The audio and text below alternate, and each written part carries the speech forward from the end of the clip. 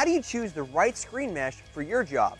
Screen mesh is measured by how many threads cross per inch. Starts out pretty low, like 12 or 24.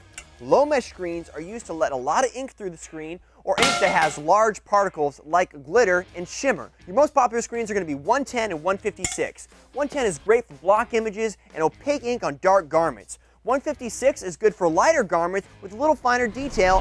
Want more detail yet and a softer hand? Use 200 and 230 mesh screens. That'll achieve fine detail and a really soft hand and feel. Also, you'll notice on all high mesh screens, they have a dyed yellow or orange mesh, which enables you to expose that fine detail on your screens.